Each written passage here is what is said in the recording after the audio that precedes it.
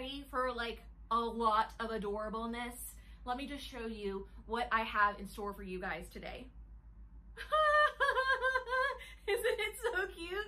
So if you've been keeping up with my Let's Chat videos, you know we're on the hunt for a puppy, but we haven't found one yet. So I got sweet little Kendrick, the King Charles Cavalier, who I actually couldn't have in real life because I'm allergic, off of Amazon. He's really so sweet and he's kept me so much company since we lost our Sunny back in August. But Kendrick was the perfect model for my dog bandana tutorial. Now this is going to be a bandana that slips over your dog's all purchased collar. So it's really easy to sew. You can crank out a whole bunch of these, and for what it's worth, it's also reversible if you choose to make it that way.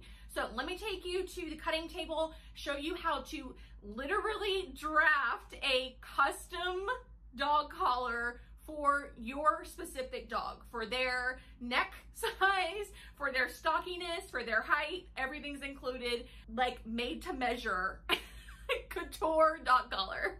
Okay, really easy to draft this. This is going to be a custom drafted dog collar, which sounds so extra, but what are we if not custom dog collar makers, if we have the ability to, right? Okay, so I have removed the collar from my dog so that I can get the length of the bandana. And this is so that we can get a really good, nice fit, and there aren't any gathers, and it just hangs really nicely. And this way also you don't have to worry about measuring your actual dog's neck. I don't imagine they would like that very much. So I am measuring between the buckles. So one buckle ends about here, the other buckle ends over here. So I am just measuring in between those without even using a ruler or anything. And I've got this amount here. Now for the depth of the casing, which is essentially what we're making here, I need to make sure that it can get over all of this hardware. Since we are slipping this over the collar, I need to make sure it can get over some of these bigger buckles. These all measure 1/2 inch. So I'm going to give myself an extra little bit of wiggle room, and I am going to do a 3/4, 7/8 inch deep collar, but I also need to add seam allowances because this is technically a seam line. So I'm going to go ahead and do a 1 inch deep casing, and that will give me a finished edge of 3/4 of an inch, because one side of this casing is not sewn. Does that make sense? I'll show you. Okay, so we've got 1 inch on one end, 1 inch on the other end,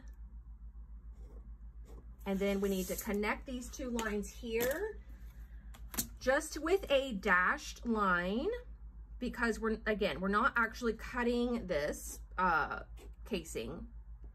This is what we use for our next measurement. So we've got a seam allowance added up here, but none added down here. And then we need to find the halfway point of this.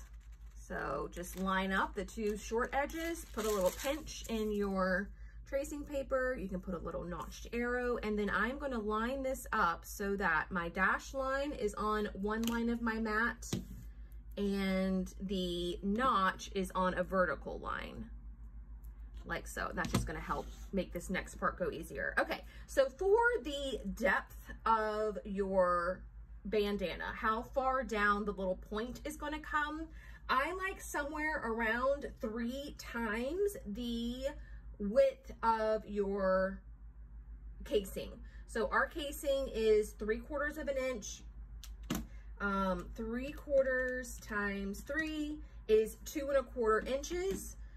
So I am going to take my ruler and add from the dashed line, I'm going to mark down 2 1/2 inches, which is right here.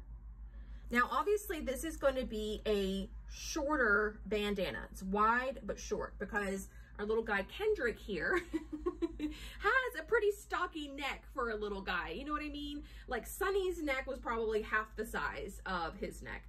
But when you come down to his chest is not super, super long. Like if we have the collar on him, you know, 2.5 inches is going to come all the way down here. If we go to 3.5 inches, then it could get in the way of his ability to walk. It might drag on the floor. You might have some issues.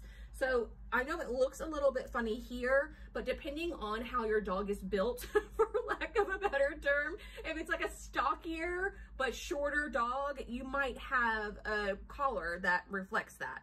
Now, if you've got a nice big dog where the neck is very proportional to the height of the dog, you can go up 5 times. So just kind of take a look at your dog's dimensions and or its body type, and then make your bandana accordingly.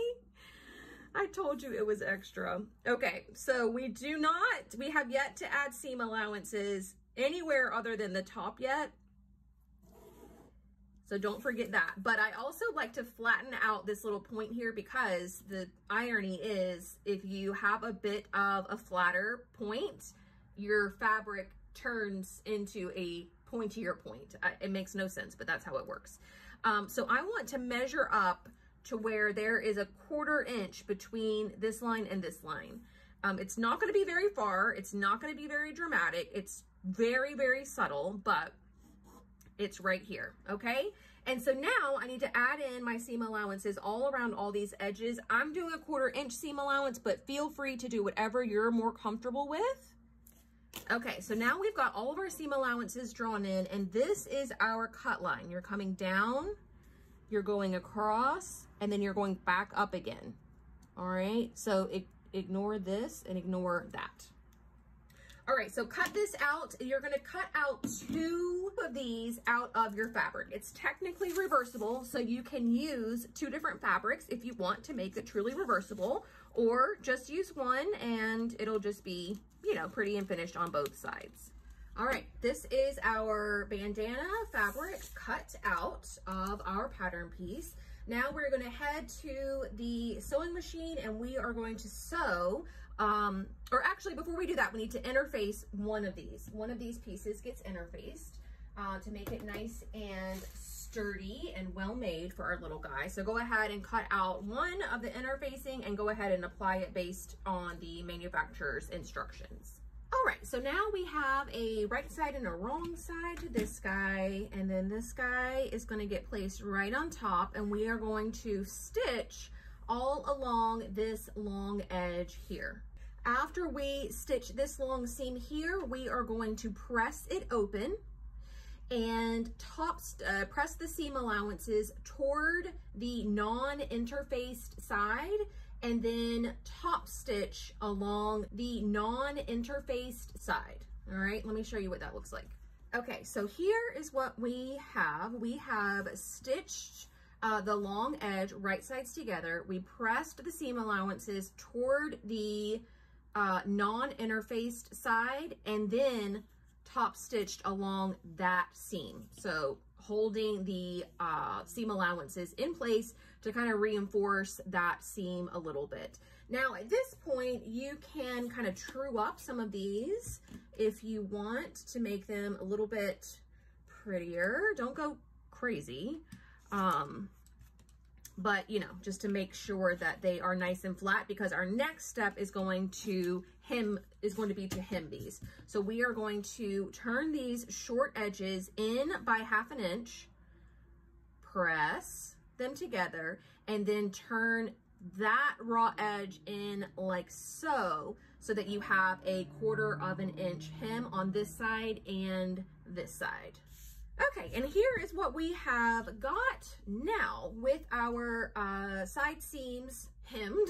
I guess I'm using garment sewing terminology. I mean, technically it is a garment, but it just seems silly because it's for a dog. But we are going to line up the raw edges of the angled sides, and we're going to use the 1/4 inch seam allowance. So starting here, not starting up here. This is not going to get sewn shut. We're starting here, sewing all down this side, pivoting to a couple of flat stitches, and then back up the other side where it will meet up with the other side seam. Okay, so just along these little diagonal edges. All right, at this point, we are going to turn it right side out and give it a really good press. That will be easier or harder depending on how big your casing is, but trust me, it can be done. So I'm gonna work on this off camera and I'll be back when it's done. Use a pencil or something to help you along the way if it's really small. All right, here is my little itty bitty dog collar. She's just too cute. Okay, so from here we need to make our casing, close up our casing. So remember, the finished size of the casing should be 3/4 of an inch. This has gotten a little bit manipulated with the iron. That's okay, we'll just straighten it back out again. But we want to stitch 3/4 of an inch from the top edge. So get a marking tool of some kind and mark this line here. I can see that mine, because I am using a geometrical print, a geometric print, mine is just going to be on this line between the white and the blue gingham. So I'm just going to stitch along there to keep it nice and even. And then you can take it a step further if you'd like and top stitch around from top stitch all of this, and then you can go back and top stitch this bottom portion if you would like as well, but I'm going to leave mine plain. Okay, here she is, casing made. We need to slip the collar back in and you just feed it through like you would, you know, elastic in a casing or a drawstring or anything else. Okay, and there you have it. So cute. Let me get Kendrick. Hi, buddy. Oh my gosh, I'm dying. You guys. So stinking cute, right? So there you have it. It's pretty straightforward. A couple measurements and you are on your way. The sewing part I feel like is really easy even for a beginner sewist, and you can crank out a whole bunch of these in pretty much no time. So hopefully you will be making little bandanas for all the little furry friends in your life. For what it's worth, it would also be equally as adorable on a cat. I could just never own a cat, severely allergic. But if you end up making any of these for the four-legged friends in your life, and then you end up posting a picture of it on the internet, please tag me. I'm at Inside the Hem everywhere. I absolutely love seeing when you guys use my tutorials to make something. So from Kendrick and me, we say that's gonna do it for us today, but we will see you very soon, right? Bye. I really need a dog. See y'all soon. Bye.